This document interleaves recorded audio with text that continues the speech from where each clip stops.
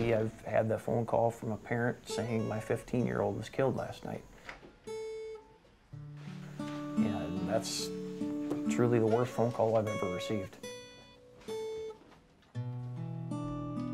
I knew the kids since they were 2, 3 years old, had them insured for 15 years. A drunk driver crossed the center line, killed the 15-year-old, almost killed the 16-year-old, almost killed mom and dad. And I get goosebumps even now still talking about it. Luckily, the insurance policy covered damages for them, to try to get their life back in order as much as you can. I have no clue why somebody would not carry insurance. Things happen. In Wisconsin, insurance premiums are one of the lowest in the whole nation. There's limitations to jewelry coverage and interest support coverage. I grew up in a small town. There's only 800 people in the town, and it's called Cassville, Wisconsin.